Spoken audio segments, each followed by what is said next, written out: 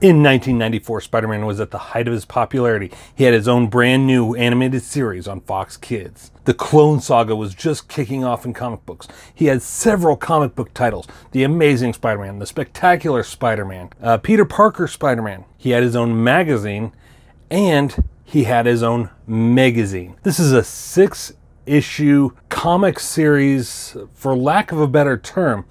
There were several stories in each issue, and it ran from October 1994 until March 1995. Here we have issues 2 through 5, and we're going to be taking a look at them today. Welcome back to Comic-Geddon TV, the only place on YouTube where all geek culture collides. I'm Shannon, and as you can see here, these are issues 2 through 5 of Spider-Man Megazine from 1994 and 95. During the original run, I managed to come across these at a local pharmacy.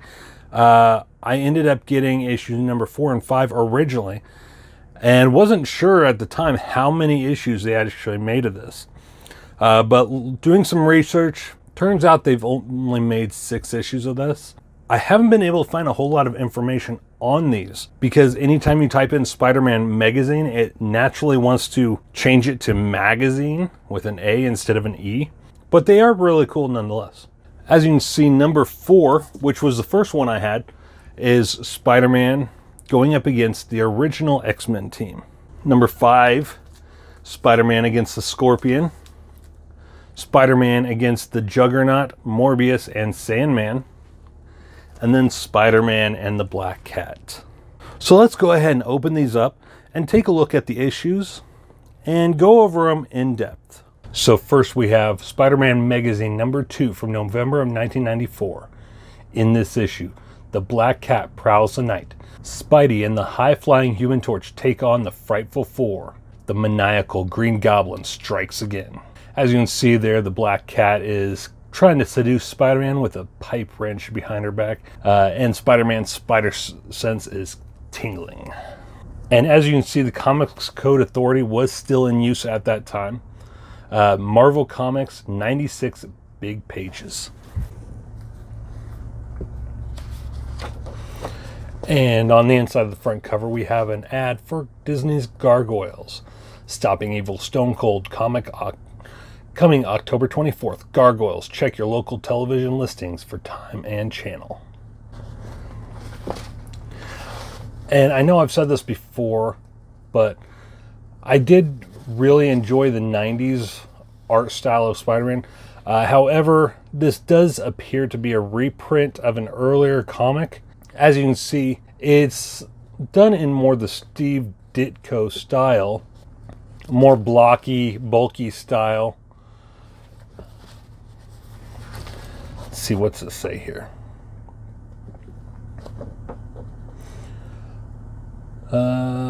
Copyright in 1964, 1972, 1982, 1994.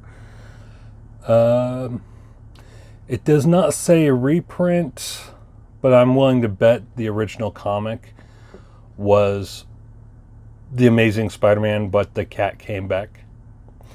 In fact, let me go ahead and check that out real quick. So this issue is a reprint of a March 1982 storyline. But the cat came back in the issue of The Amazing Spider-Man number 226.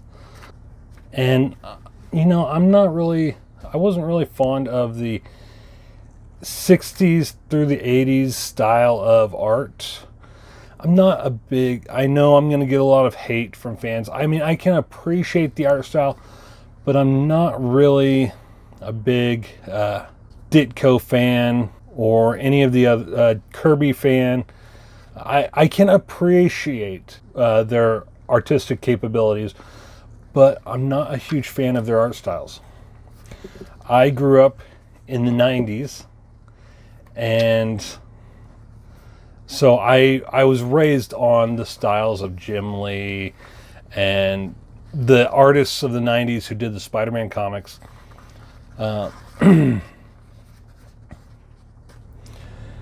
Here we have Spidey and the Torch together, and Spidey Makes Four.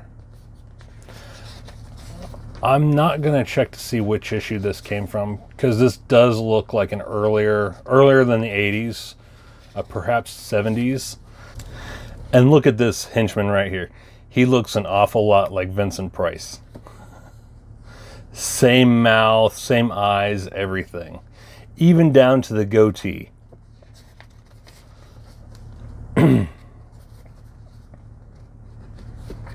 So I can only imagine that this was from a 1960s issue. And again, another early issue.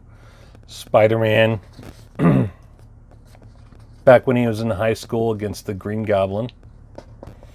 Very cool. And on the inside back cover, you have an ad for Marvel Masterpieces, October 1994.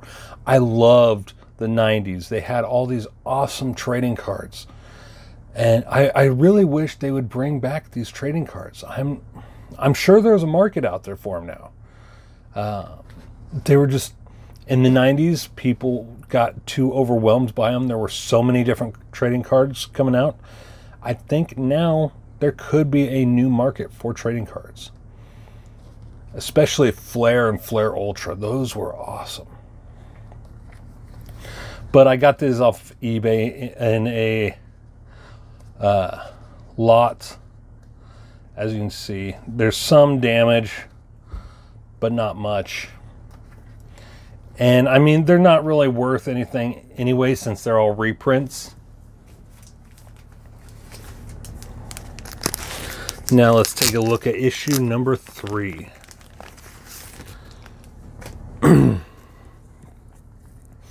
Here we have Spider-Man Magazine number 3 from December of 1994. 96 big pages.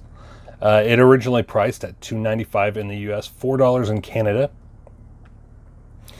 In this issue, nothing can stop the Juggernaut, the fiery Human Torch, Morbius the Living Vampire, the sinister Sandman. Ooh, here we have an issue with Madam Web. Pretty cool. Have an ad for Top Gear 3000 on the Super Nintendo Entertainment System. There we have Spider-Man going up against the Juggernaut and Madam Web over here.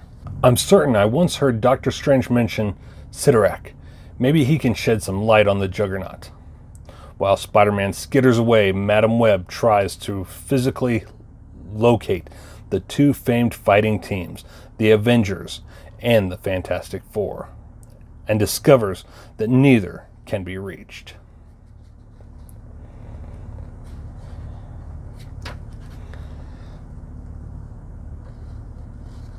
Pretty cool. And there's Black Tom Cassidy there. He and Juggernaut were a team for quite a while back in the day. There we have J. Jonah Jameson. We got the Fantastic Four, the Avengers, Daredevil, Green Goblin, Doc Ock, Kraven the Hunter, and the Vulture. Illustrated by Steve Ditko, lettered by Sam Rosen. Like I said, I'm not really a big fan of the early styles, but I can appreciate them. I can appreciate Steve Ditko's art style and Jack Kirby and whatnot, but I'm not a huge fan of them. I know it's blasphemy to say that, but it is what it is. On the back cover, power, justice, darkness, light. Two halves of an ancient puzzle are the only hope. Double Dragon, coming soon to a theater near you. And you know, I may be in the minority here, but I actually enjoyed the Double Dragon movie. I believe you can currently find it on Amazon Prime. And I really enjoyed the animated series as well, which you can find on Tubi.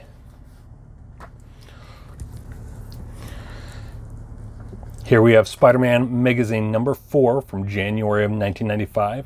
In this issue, the Slithering Cobra, the brutish Mr. Hyde, the original X-Men, Morbius the Living Vampire, Sandman and the Enforcers, the Blazing Human Torch. I'm seeing a pattern here. It seems that the Human Torch is in just about every issue of this. I don't think Spider-Man and his amazing friends were being broadcast at this time. I do know it was an earlier series, but I don't know if repeats were still being shown at that time.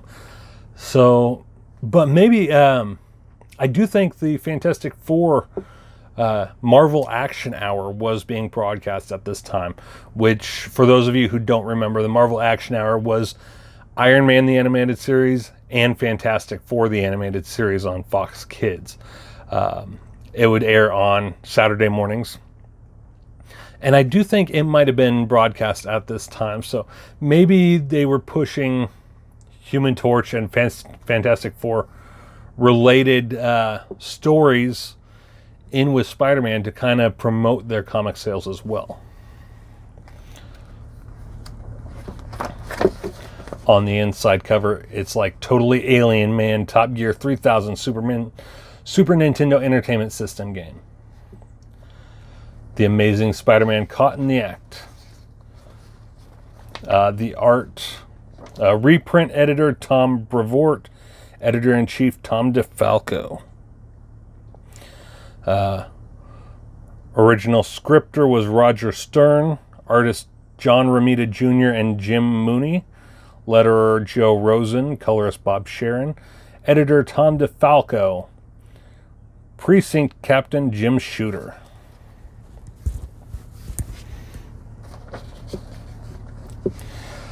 See, the art style I grew up on, that I really love, was the art style of the Clone Saga. As well as, I think the Spider-Man art style in his Onslaught comics was alright. It wasn't the same as the Clone Saga. The Clone Saga was the best interpretation, artistically, of Spider-Man, in my opinion. Now, others may have their own opinions on that. But to me, that's the best artistic interpretation. Spidey and the X-Men together. There you see Michael Morbius. Spider-Man comes in swinging, and he and the X-Men get into it.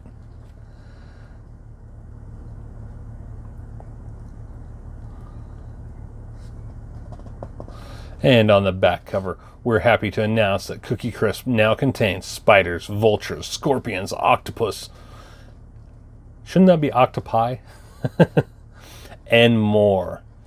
Get a free Spider-Man animated series trading card in specially marked boxes of Cookie Crisp.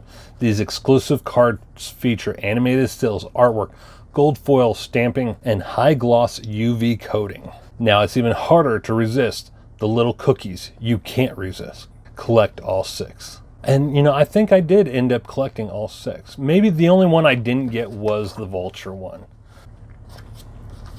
There we have another ad for the Double Dragon. And here we have issue number 5 from February of 1995. In this issue, the terrifying tarantula, the mysterious Will-O-the-Wisp, the ethereal Vision, Puppet Master and his deadly Monstroid, and the sinister Scorpion. I believe each of these issues came about during the, well, I don't want to say they came about. The original printing of the stories with Scorpion, Sandman, and whatnot was during their time in the Sinister Six, which is why each of them say the Sinister so-and-so. As you can see, if you remember, the Sinister Sandman, the Sinister Scorpion. And on the inside cover, fold for the gold. Discover Lucky's special new 2-color marshmallow shape. Fold the page so that the arrows look for them in specially marked boxes of Lucky Charms. This was back when They didn't care about depreciating value of comics. They actually pushed kids to fold the pages. Where the is Nose Norton? See, now that's good artistic style there of J. Jonah Jameson. All right. The original scripter was Roger Stern. John Romita Jr. and Jim Mooney were the artists. Diana Albers was the letterer. Glennis Wayne was the colorist. Tom DeFalco editor. Jim Shooter, lost and found.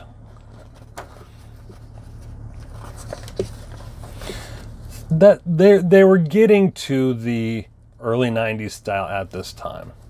When was the original print on this? It does not say. I'm willing to bet it was in the 80s, though.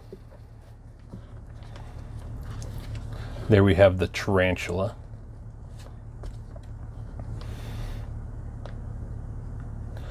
Willow the Wisp.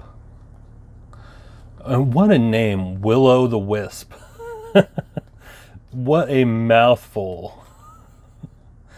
I'm sure there were some jokes made by Spider-Man during that time, making fun of his name.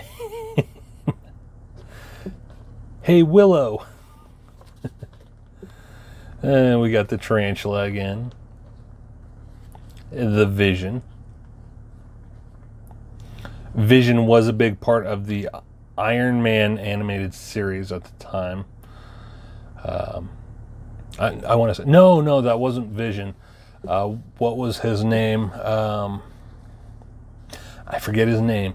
He was kind of that series version of Vision, even though I do believe he was an actual hero. I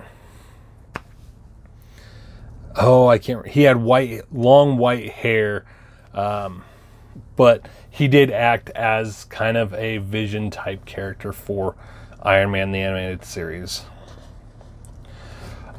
Evil shines darkest before the dawn. Shining Force 2 on the Sega Genesis and Game Gear. And then once again an ad for Cookie Crisp chocolate chip artificial flavor brand multi-grain sweetened cereal. So there you have it, guys. Issues 2 through 5 of Spider-Man Megazine from 1994 and 1995. If you have a chance, pick these up. Pretty interesting comics. Like I said, there's no real brand new stories in them or anything. They are all reprints, but if you want to read those stories and you have the original issues but don't want to grease them all up with your fingers or risk tearing them, pick up Spider-Man Megazine. I love the art style on the covers. And then my favorite was this one right here. The cover just looks amazing. I love how they really updated the look. So anyway, there you have it, guys. Hope you enjoyed this video. And if you did, give us a like, subscribe, and share. I've been Shannon. This is Comic-Geddon TV, the only place on YouTube where all geek culture collides. Take care, geeks.